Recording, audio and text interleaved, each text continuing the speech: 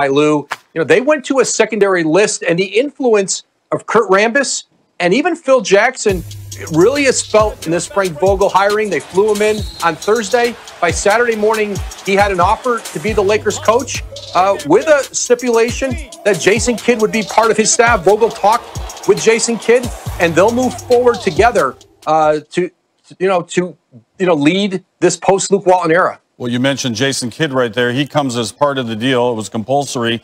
Does that immediately have him looking over his shoulder or down the bench? Because here's another guy who's coached in the league, and if things start slowly, they got a guy standing by to be the new man.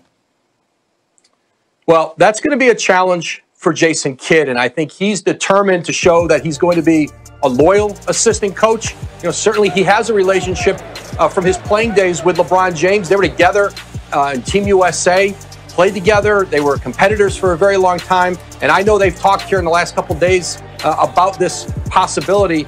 But Jason Kidd's going in to be an assistant coach, and Frank Vogel, who, while he had a difficult run in that rebuild in Orlando, had a very successful run as Indiana's head coach. Certainly very well respected, especially on the defensive end. This isn't a Showtime glamour coach, but the Lakers, there were none in the market for the Lakers. They went with a coach in Frank Vogel who's had success in the league and now gets a chance to coach LeBron James and then a very young core in LA around him. And who knows about free agency? This won't be the last time we talk about the Los Angeles Lakers. Thanks for joining us, Woj. Thanks, Kenny. All right, so Frank Vogel gets to work with LeBron James. It's been a bad experience working against him. Lost him 30 times as a head coach, including the playoffs. That's the third most by any head coach, with only Doc Rivers, Dwayne Casey having more. Vogel also eliminated from the playoffs 3 times by LeBron, tied for the most by any coach. But now they're on the same club.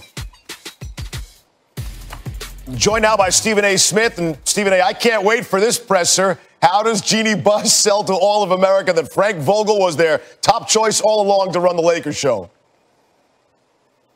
Well, first of all, she's not going to be able to sell it. That's number one. I mean, Frank Vogel is respected. Make no mistake about it. He coached 10 years in Indiana. 5 of the last 6 years, he made the postseason, including 4 straight years and 2 consecutive trips to the Eastern Conference Finals. The man can't coach, but it's not about that. He's not a name with sizzle, and we all get that. But here's the biggest reason she's not going to be able to sell him, because he's not expected to be the coach long-term for the Los Angeles Lakers. There's a reason why, whether it was Monty Williams, whether it was Ty Lue, or anybody else, the caveat was that you had to accept Jason Kidd on your squad as a developmental coach. It was incredibly imperative to the Los Angeles Lakers that this took place. So one would ask the question, well, why not just hire Jason Kidd as your head coach? Well, it's very, very simple. He has a relatively uncomfortable past. One involved domestic violence. Obviously, it ended up in a divorce.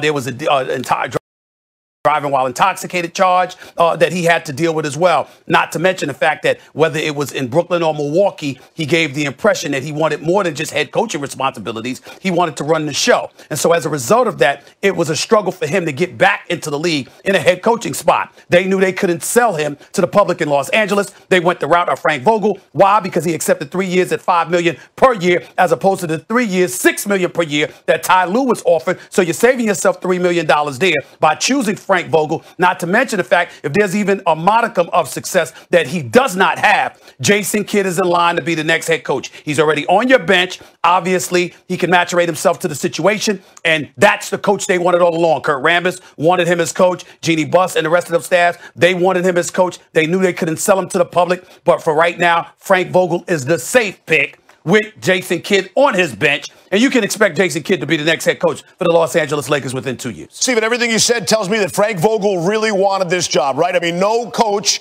respected as you said as he is throughout the league, wants to be force-fed an assistant who now also has to be looking over his shoulder because Kidd will likely be the next guy. This is an incredibly difficult spot, I think, for Vogel that Ty Lue didn't want to deal with, evidently.